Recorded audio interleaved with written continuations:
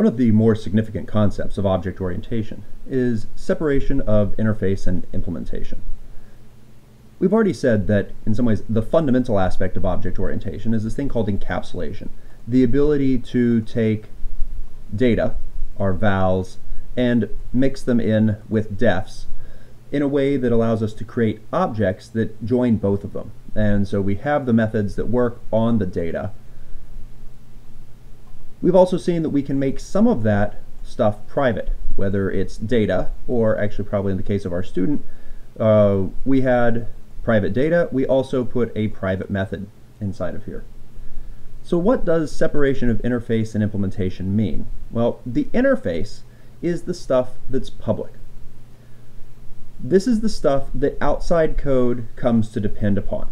If I change the nature of add quiz, if I were to delete add quiz after I've been working on this program for a while, I would break a lot of other code, because a lot of code would potentially be calling this method. And if I change it in any way, if I change what type gets passed in, if I change the number of arguments passed in, if I change the type that's returned, I will potentially break that outside code. So once you have, so your public interface is something that you're kind of bound to, and it's not like you can never change it, but changing it becomes more challenging. And if it's something like a large public library, for example, the Scala or the Java API libraries, their public interface is almost impossible to change at this point, because there are many, many millions of lines of code that are using them. And if you break that public interface, you're going to break a whole lot of code. On the other hand, that doesn't mean you can't change how things are done. We have the ability to change how add quiz works here. Right now I'm using a list. I could actually very easily change this to an array and then alter the code that's in here. I would also alter the code that calculates the average for the quizzes. And the outside world wouldn't know anything about it. Because this stuff is private, contains details that are not significant to the outside world. And in reality, what we want to do is we want to make certain that our interface and the details of the implementation are as separate as possible so that we can alter the implementation. Another example of this would be in our Vector 2D. We made the decision early on to use an X and a Y, but we discussed the fact that you could also represent this class with an R and a theta, a magnitude and a direction.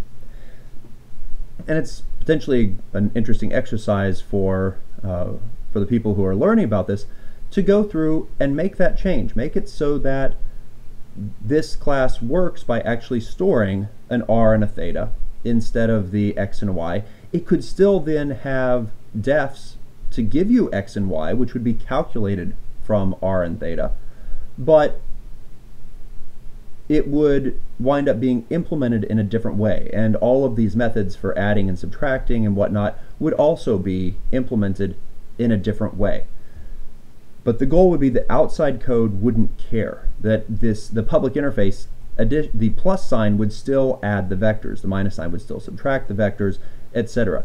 And as long as all of those things still did what they were supposed to, as long as they adhered to the contract of their interface, everything would still be happy in the code, and it would all work the way that we expect that it should. We will see more examples of this over time. In particular, we're going to make some data structures.